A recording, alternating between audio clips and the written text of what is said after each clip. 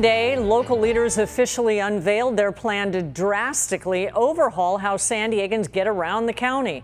And it includes the controversial tax for every mile someone drives.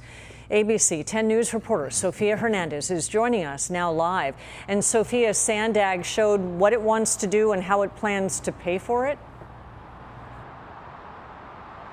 Kimberly, that's right. Today they talked about 30 different topics, the top being how much will this cost and how will it be funded. And there was lots of public comment specifically on this issue, and SANDAG is hoping that they will be able to generate about $172 billion from 7 different sources. Now you can see from this graph the differences between the draft presented in May and what was suggested today. That's in pink.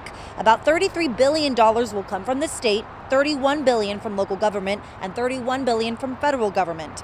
Now, future sales tax revenue went up to $28 billion. The per mileage tax revenue was the largest decline to $19 billion. SANDAG says they would start charging drivers that in 2030. However, San Diego County citizens felt this was unfair.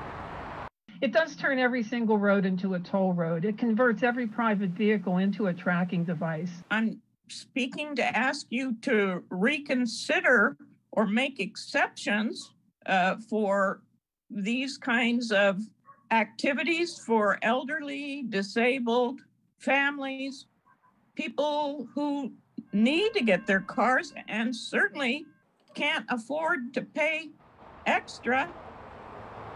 Now, SANDAG is also asking for $19 billion from managed lanes like tolls and $11 billion from Transnet. Now, as far as how the per mile tax will be tracked and charged and if exemptions will be made for certain people, there's no clear answer yet as to how. However, the board is hoping that by November 30th, when the final report is released, they'll get more answers, and the board will be making their vote on December 10th. Reporting live, Sophia Hernandez, ABC 10 News. Sophia, thank you.